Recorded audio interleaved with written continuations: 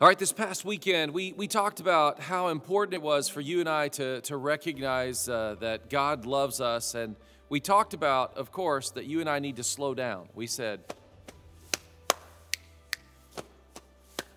all right, you're getting caught up into it right now. I know it. That's because that just comes into your heart. What I want you to do is just to keep reminding yourself that you are loved by God. I've got my rain jacket on today. I had to put it on because it was sprinkling as I left the house, and what it did was it reminds me that I'm covered by God's love. God's love is really your protection in life. When you know that you are loved by God, this is what it does for you. It constantly reminds you that you are loved, and number one, it gives you freedom. That's what we said this weekend. It gives you freedom to be who you are. I'm a human being. That's right. I am a being created by God, and I am loved because of Him. I'm not a human doing. Remember that. I'm a human being. It's not because of what I do.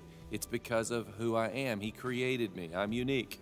This is the way I look. You look your way, right? Second thing, it gives me security. I don't have to worry about the acid rain. I don't have to worry about the bad weather out there. That doesn't change who I am. I'm secure. And even if I make a mistake, I'm still loved by God. And then finally, we talked about this past weekend that we're new. Now, every once in a while, just slow down and remind yourself, all right, that I'm free to be me, I'm secure, and that I'm a new creation. In Isaiah 43, this is what it says. I think it's so beautiful. It fits perfectly with what we've been learning. And with this extra few minutes, I wanted you to hear this. Isaiah 43, beginning in verse 1, it says, "But now this is what the Lord says. He who created you, O Jacob, he who formed you, O Israel, fear not, for I have redeemed you. I've purchased you.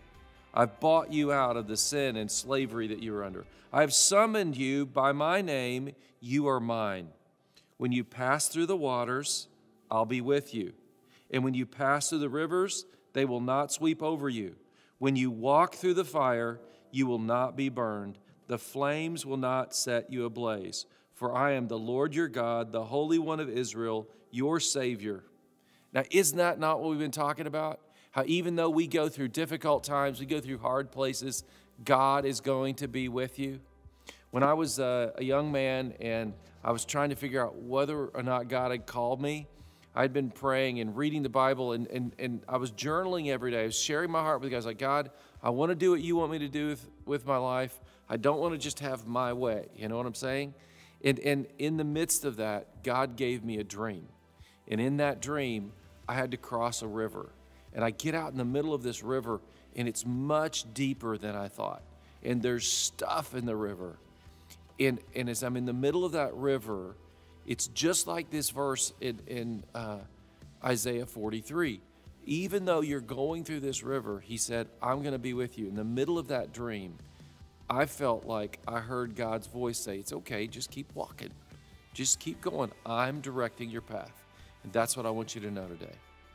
People that are forged in the fire, people that have a lasting love, have this security in God. And this is what it does for you and I.